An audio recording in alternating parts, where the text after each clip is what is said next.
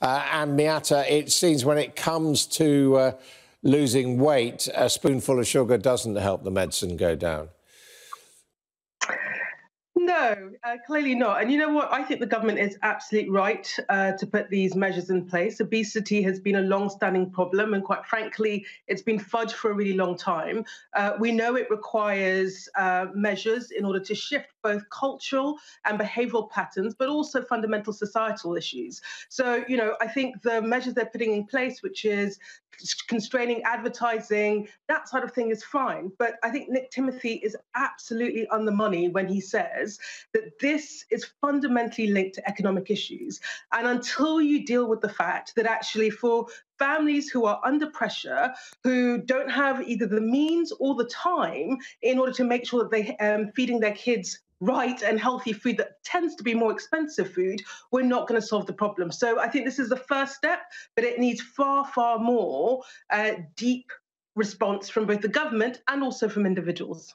Now, Miatta, I mean, perhaps in the question of diet, it could be, putting what used to be called domestic science back onto the curriculum for everyone might actually be constructive.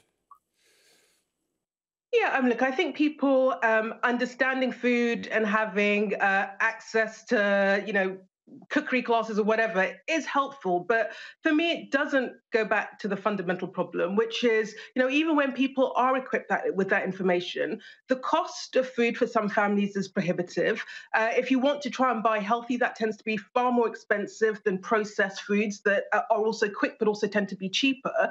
So I think it has to be a balanced measure. I think, yes, to educate both kids that will become adults about food and nutrition is a good thing, but it's not enough in its own right. I think you've got to do far more. And part of it is systemic and it's economic, but part of it is thinking about ways in the interim that we can look to support families. So, free school meals is a good thing. But, the whole debate we had about meals and holidays is really, really pertinent. What are the long-term solutions that says, of course, we've got to change our economy in order to do that. But by the way, in the short term, there are things that we must do to help families to be able to access healthier food that tends to be more expensive food.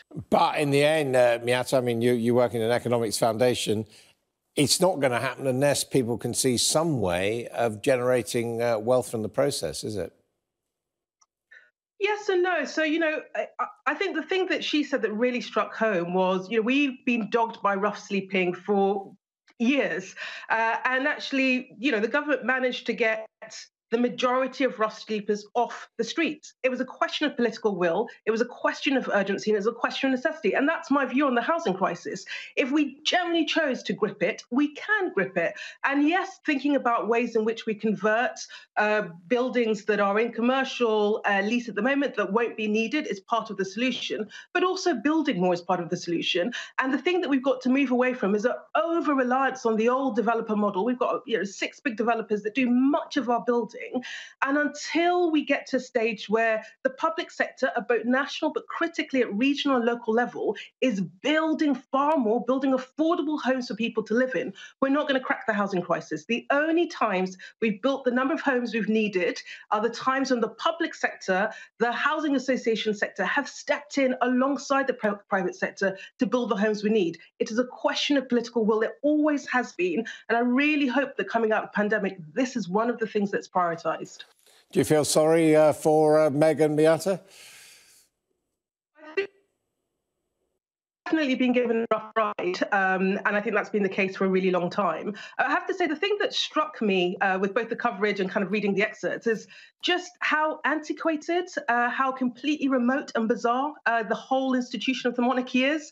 The sort of weird little parlour games between different parts, houses within the monarchy is so strange and so out of touch with where we are in our modern world and the lives of many people. And I just think that, at some point we have to reform this institution so it reflects the people that it claims it serves, so it reflects the world in which we exist in rather than the world that existed 200 years ago. So I read it with nothing more than complete astonishment that this institution exists in the form that it does.